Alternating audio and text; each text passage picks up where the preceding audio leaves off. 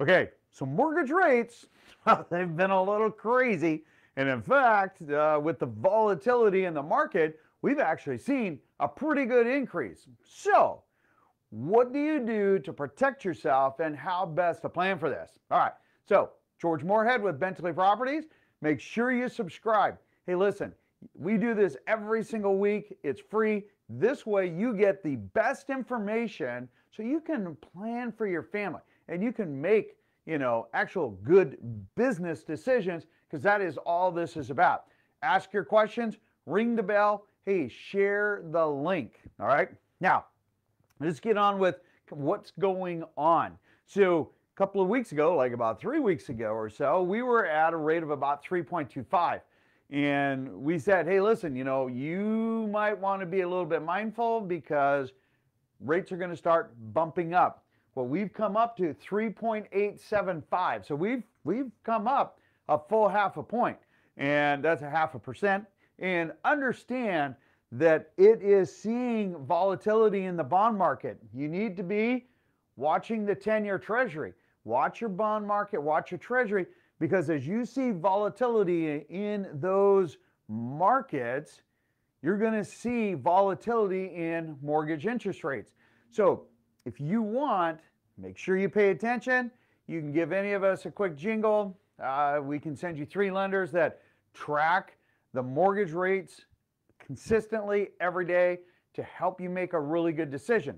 In fact, when we talk about really good decisions, your second home, for those of you that are looking for a second home, not an investment property, but a second home, you might want to get off your duffer and get out there, because as of March 19, Fannie Mae and Freddie Mac are putting additional what we call overlays.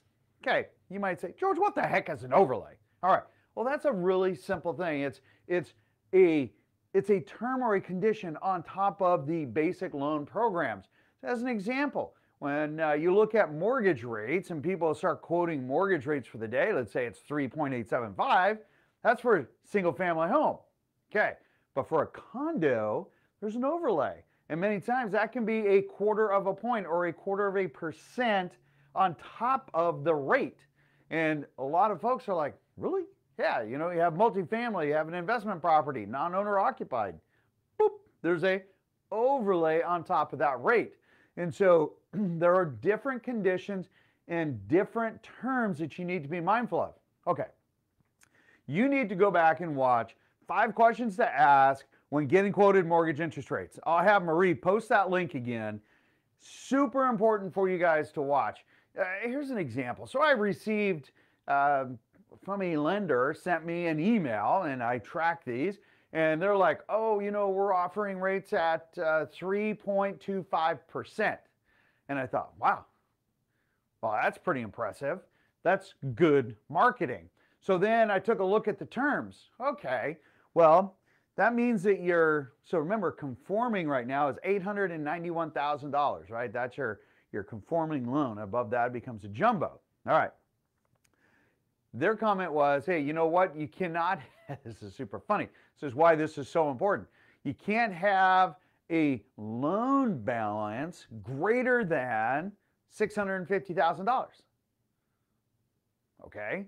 And this is new money, new purchase, not refinance. Refinance costs more. There's a overlay, right? Okay. So when you take a look at it, it was like $650,000 maximum. Okay. You had to have a credit score greater than 740. Okay. And it had to be conventional. Okay. Well, that kicks out just about everybody, except for if you're way down south and up north, because people cannot meet that guideline. But it is a teaser rate, and they look at that and they go, oh my gosh, this is amazing. Let me go after this.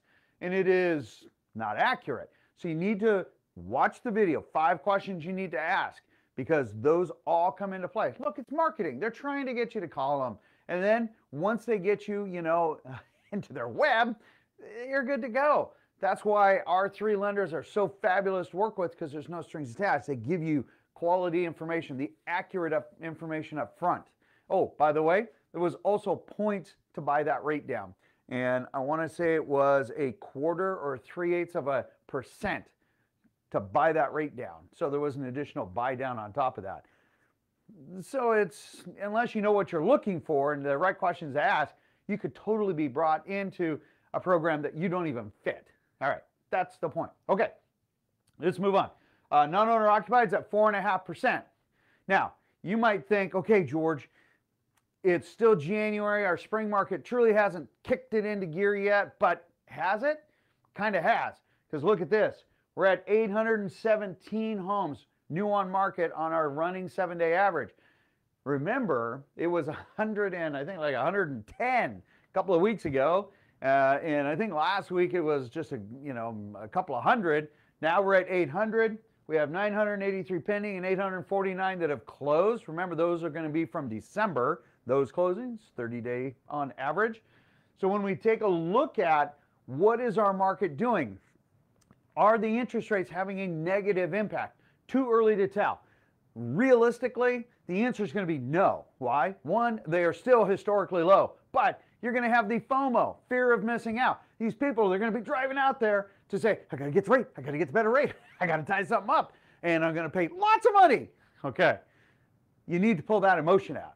You have to cool it down. Why? Because you will overspend, and then you may run into an appraisal issue, okay, and that's not something you want to do. But understand, even though our inventory, total homes for sale, and this is single family only, not condos, single family only is down 11.2%. And you might go, George, holy mackerel, that's a big number. No, it's not, because we have, I think we have, well, what was it, like 2,000, 2,300, how many homes? Total available, oh, that was pended was 2,000, or new on market was 2,000. We have a total of 3,139 homes throughout the entire Northwest MLS.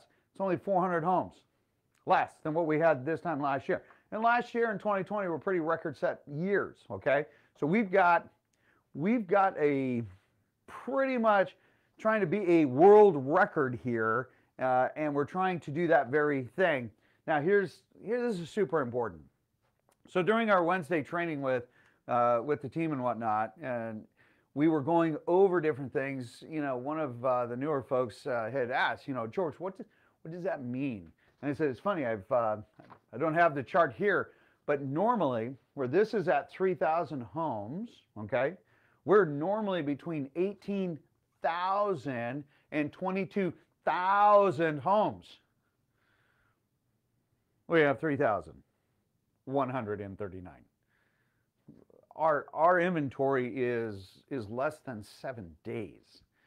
So those numbers, if we had like 30 days of inventory, buyers would love it. Sellers would actually still enjoy it because we'd still see multiple offers. We'd still see a lot of activity.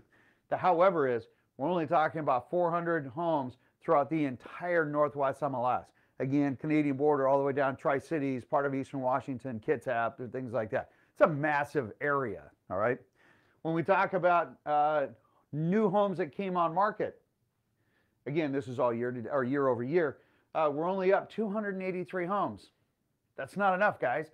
For the sellers out there, you need to come on market. Now is a perfect time. In fact, had a great conversation yesterday. And with that, we talked about the different elements, the different things that need to happen so that you can be successful as a seller. We'll be chatting with this person, going to give out some really great information, give them some market stats, tips on what to do, but more importantly, what not to do so they can make a decision. Is now a go time. But again, the biggest concern that she has, where does she go? She wants to downsize to a condo. Where does she go? What does she do? What is that going to look like? And does it make sense at this point? Luke's going to help. Luke's on my team. He's going to help her answer that question before we ever go down the path of, hey, let's get your home sold. Understand, you need to make sure you're looking at that because this plays a big role in that. When we come down here, pended, we're down 14.9%, almost 15%. Again, that sounds like a big number, but it's not because it's only 310 homes. holy smokes. Here we've got solds are down 4.1%. It's only 85 homes. Why? Because our inventory is so low. We are absolutely struggling. And when you look at the charts, and Marie will post this, the dark green is the sold and the light green is active. And again, that light green chart, we should be at 22,000 homes. That is a balanced market. Well, historically, it's been a balanced market, but really, we've been driving inventory down since 2014. So the question is this our new norm? Is this more in line with what we are going to continue to see for a while? No, I don't see it quite like this, because next year, as we slow down, as interest rates continue to climb, which they will, as we predicted, okay? They're doing it just a tad bit sooner than we predicted, but they're doing exactly what we predicted. Now, we are seeing, and we did see a little bit of a correction yesterday, and a correction in the sense that a slightly lower rate than what we had seen, because we, for the last 7 to 10 days, we've been on an upward trend. We started to see, boop, the first time that it actually kind of came down a tad bit. So don't panic, but be prepared. Get fully underwritten. Know exactly what you're doing. Before you go out and make that offer, make sure you're giving your loan officer a call and saying, what are the rates today and what does that do with my buying power? Okay. Now, for those of you that are paying cash, strong work, it's not a big deal. For those of you that are putting 50% or more down, less relevant. But for the average, that's going to be a big deal. We were out with a client just the other day, and we were taking a look at homes, but now we had to adjust a little bit to say, hey, okay, with a 0.5% increase in rate, this is what happens to your, for the amount that you can finance. It's either more money down, or we start looking at a slightly different price. And we started adjusting, we started looking at back and forth and made that adjustment. But as we're rolling forward, as we're seeing volatility, you have to do the same thing. Do not go out and make an offer based on, hey, rates are 3.25%, I'm good to go, when in actuality, your payment actually went up about $280, $300, which might pull you out of that game, depending on what your finances are. So pay attention to rate, and this is why shopping a lender is such a bad idea, especially in today's market. Don't shop lenders. You can do it at the beginning, but commit.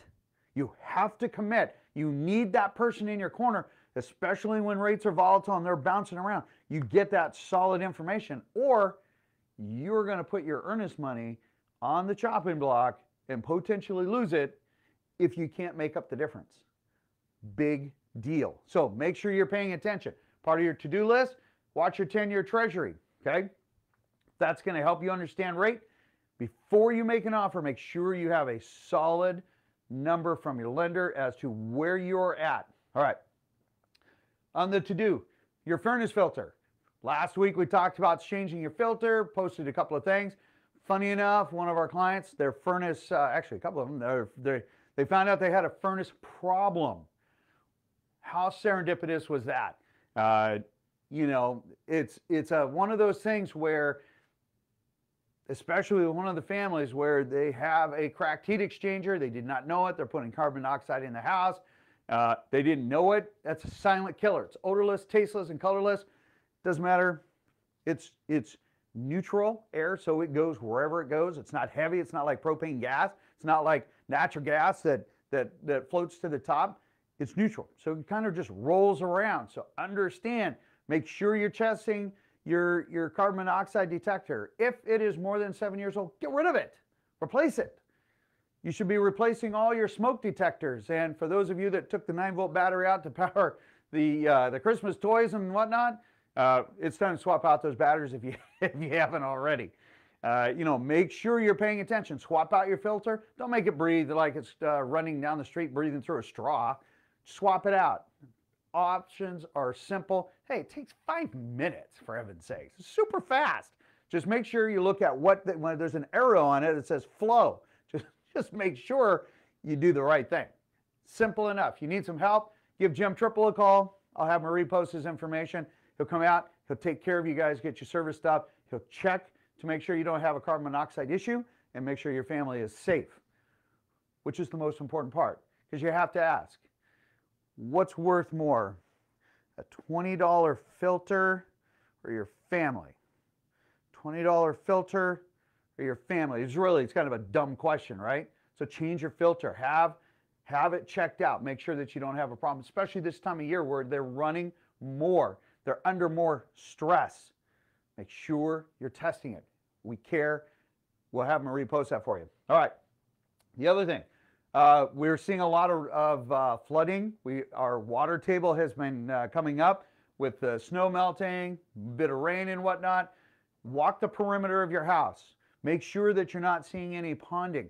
If you have a foundation where you have a crawl space, I know it's not very exciting. Take a flashlight, pull that lid, and take a look. All right. Make sure you don't have any standing water down there. Make sure that it's good. You don't have a bunch of rodents that have found their way in and it's dropping all your insulation down and making a disaster. Look, it's simple enough. Just don't think of those horror movies. When you open the lid and put your head in. Just don't think of a horror movie. Don't watch a horror movie before you look at your crawl space. There you go. All right. Do the same thing with your attic. Make sure that during the windstorm you didn't have a stick hit it, or that you've got leaking coming in from the snow on on your house, or something has failed. Okay. Make sure you're doing that perimeter walk. It's a great day to do it today. And if you have a problem, hey, reach out. We'll help you out with that. We've got a number of vendors that can help you out. Be safe. Protect your most valuable investment. Anyway, that's it. If you guys have any other questions, let us know. The market is doing incredibly well. Do not panic about rates. They are going to bobble around. Make sure you subscribe. Share this link. We would love to hear what you guys have to say. And in the meantime, I'll see you guys on the next video. Have a beautiful day today. Take care.